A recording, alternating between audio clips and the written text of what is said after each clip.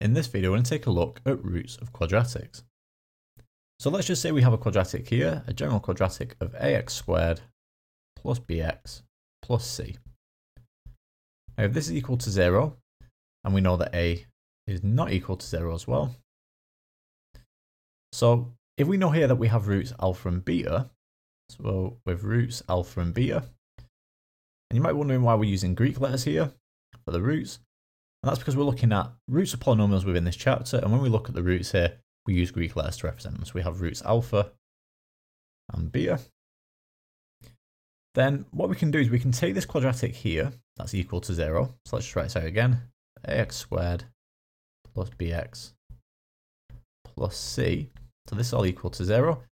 Then if we know that we have roots alpha and beta, then what we'd get here is a lots of x minus alpha and x minus beta. Okay, so x minus beta. So with this part here now, what we're going to do is we're going to kind of work backwards now. So I'm going to expand this here. So if I expand this here, we get a lots. So I'm just expanding using FOIL. I'm going to get x squared. We get x squared here. I'm going to get minus beta x. Okay, so I'm going to get minus beta x. Minus beta x. I'm going to get minus alpha x. Minus alpha x. And then positive alpha beta. Okay, minus alpha times minus beta. We get positive alpha beta there. Okay. Now if we expand this out now with this a on the outside here, I'm going to get ax squared. So we get ax squared. I'm going to get minus a alpha x. I'm going to do this in alphabetical order as well. So minus a alpha x. But I'm going to get minus a beta x. So minus a beta x. And then we're going to get a alpha beta. Okay, so a alpha beta.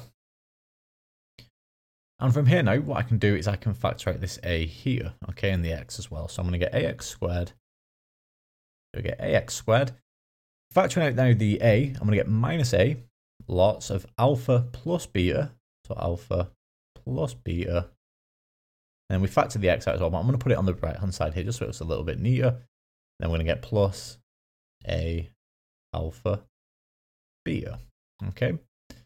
Now what I'm going to do here is I'm going to take this final line here and compare that to the coefficients of the quadratic that we started with here, this one here. Okay. And notice then that b here now is the same as minus a times alpha plus beta. Okay, so what we're saying then is b is equal to minus a times alpha plus beta. Okay, so that's b. And then we have for c here, okay, c, that's this final constant term here. We can see that that must be a alpha beta. So a alpha beta, okay. But what I want to do here now is write this in terms of the roots only. Okay, so we don't want an a on the right hand side here for b, and same here for this c. So in that case then, what I'm going to do is I'm just going to divide through for b here by minus a, and then for c we'll divide through by the a. So in that case then, for b, we get that b here is going to be equal to alpha plus beta. So what I'll do, just do it over here, I'm going to get alpha plus beta. It's going to be equal to b divided by minus a. Okay, we'll put the minus in front. So minus b over a. And then for c, again, all we're going to do is just divide through by the a here. So what we're saying now is alpha times beta. Alpha times beta is equal to c over a. Okay. So just in case you're confused what I've just done here for this final step, all I've done here is took that b is equal to minus a times alpha plus beta divided through by the minus a here. So what we're saying then is minus b over a is equal to alpha plus beta. So the sum of the roots is minus b over a. And then the product of the roots here, alpha beta, I just divided through by this a here. Okay. So the product of the roots, alpha times beta, is c over a. Okay. So that's a very quick introduction there to how we can now use these roots. Let's take a look at one quick example question here. So what we're told here is that alpha and beta are the roots of this quadratic equation. Okay. Now what this should say here is without solving. So without solving, what that just basically means is we need to use the rules that we just previously established. So without solving, we want to find, so we've got three parts to this part A, alpha plus beta, so that's the sum of the roots. Now remember, If you can't remember the actual expression for alpha plus beta, the sum of the roots, then you need to derive the result yourself using ax squared plus bx plus c equals 0. You can start with that and then work backwards to get the expression again for alpha plus beta. But if you can remember that this is just simply minus b over a, then it does save a lot of time.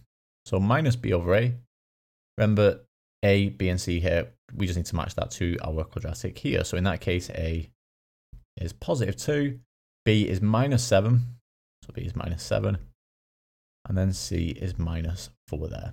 Okay, so minus b over a, that's going to be minus 7, minus 7, all over a, which is 2. So minus 7 over 2, I get positive 7 over 2 there. Okay, so we get positive 7 over 2 for our solution to part A. Part B, then we're looking now for the product of the roots here.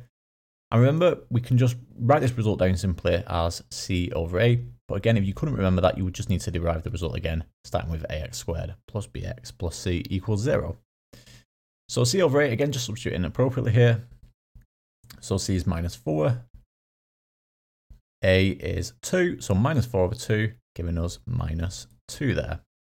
So part B, we get minus 2 for the products of the roots. And then for part C here, a little bit different.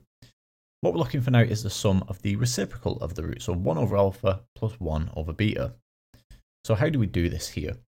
Well, we need to think about a way that if we take alpha plus beta and alpha beta, how we can now manipulate these to get 1 over alpha plus 1 over beta.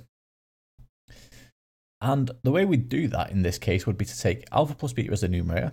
So if we take alpha plus beta as the numerator, and we divide that by alpha beta, the product, then we can simplify it by writing this as 2 individual fractions here. So what I've got now is alpha over alpha beta plus beta over alpha beta. Okay, these are equivalent. And in this case now, what we notice here is we can cancel an alpha and an alpha here. So that's going to leave me with 1 over beta. And then again, we can cancel a beta here with this beta here. And what that leaves me with then is 1 over beta plus 1 over alpha. And again, the order doesn't matter here. Could have put that as 1 over alpha plus 1 over beta. Simply doesn't matter. Okay. So in that case then, all we need to use now is this expression here. So alpha plus beta, that's the sum of the roots, which we've got here. So we know this is going to be 7 over 2. So 7 over 2, and we divide that by the product here, alpha beta. So we divide that by alpha beta, which is minus 2. So we've got 7 over 2 divided by minus 2 here. It's up to you whether you write this out as a division of fractions. So what I've actually got here is 7 over 2 divided by minus 2 over 1. Maybe then flip that and change that to your times. Completely up to you. But either way here, what I'm going to get is minus 7 over 4. Okay, so minus 7 over 4 there.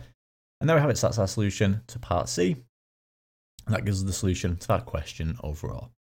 And that actually brings us to the end of this video on roots of a quadratic. I know this was quite short, but there's not too much more to it. It's just practicing these very basic skills as an introduction to roots of polynomials.